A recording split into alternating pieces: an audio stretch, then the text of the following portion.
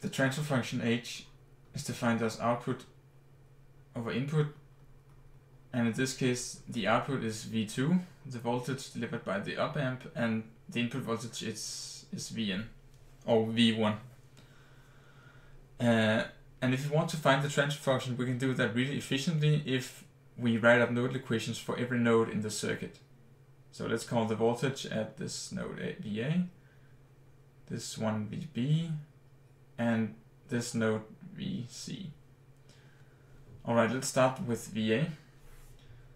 So we have VA minus V1, and we want to use Ohm's law on this capacitor, but in order to do that we have to replace it by its impedance. So let's erase it from the circuit and replace it by its impedance, and the impedance has a symbol rectangle as a symbol, and it has the size 1 over SC1. We call this capacitance C1 because it's the first capacitor in the circuit. And now we can use Ohm's law. So VA minus V1 times SC1. And current also runs from VA down through the resistor, so VA over R1. We call this resistor R1. And this equals 0. And this is the first equation. And by the way, no current flows into any of the inputs of the operation amplifier because we assume that it's an ideal op amp, and an ideal op amp has infinite input impedance. Okay, let's write the node equation up for VB. And we have to use the same trick here on this capacitor. We replace it by its impedance. And there's not room to write it, so I'll just write it in the equation. VB minus VC times SC2, because it's the second capacitor. And current also flows into the op amp. So VB minus VO, it's called V2, over R2. Let's call this resistor R2. And no current flows into the op amp input, and so this equals 0. And the last node equation is for VC, and we have current flowing through the last resistor R3, and we also have current flowing through the capacitor VC minus VB.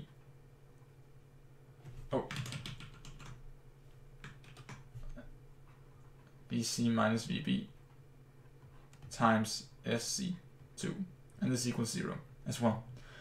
So now we have 3 equations. Let's write these equations up in Maple and solve the system in there. So see you in a bit. Okay, now I have written the equations up in Maple, and I've written it as a system of 3 equations. Now we're not ready to solve the equation yet, or the system of equations yet, because we have to utilize one of the op amp's abilities, and that is the virtual short. So virtual short, and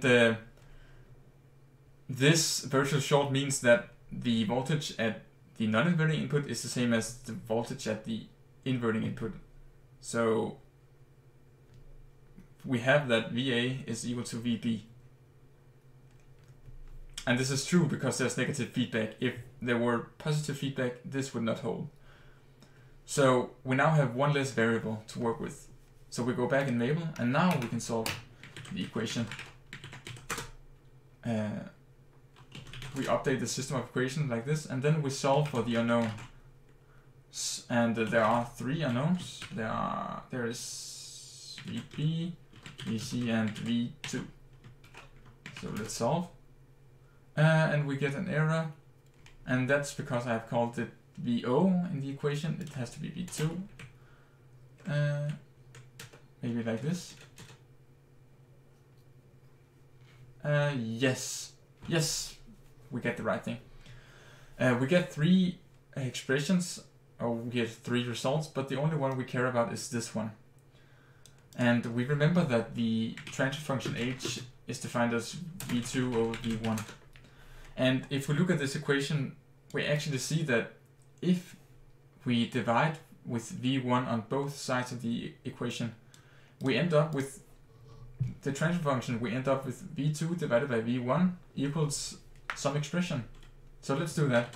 We have v2 divided by v1, and this equals this entire expression, but with v1 divided out. And it turns out that this is actually the transfer function for the circuit. Put it as a result in here. So let's write h of s equals the transfer function. It's not, the transfer function is not in standard form. For it to be in standard form, the term before the highest order of s has to be 1. And this is not the case, but it can easily be made into standard form if we just divide every term in the entire transfer function, both numerator and denominator, with this term. C1, C2, R1, and R3. But I'm not going to do that because it's just a matter of how it looks. You will get the same result if you plug in the same values. Anyway, so this is the transfer function for this circuit. But we're also asked to locate the transfer function poles and zeros. And to do that, we have to use the component values. So I will just plug in the values, component values in Mabel, and meet you back in there. Okay, so now I plugged in the values, and now let's update the transfer function, and we get this. In order to find the poles, we just have to solve the equation when the denominator is 0, and we can do that very easily. And we have, of course, have to solve the equation with respect to s. So solve the denominator 0, comma s, and we find that these frequencies, these are the frequencies where the poles are located. So minus 10,000.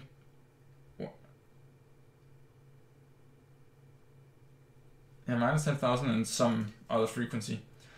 And the zeros are located at, are found by setting the numerator to 0 and solving for s.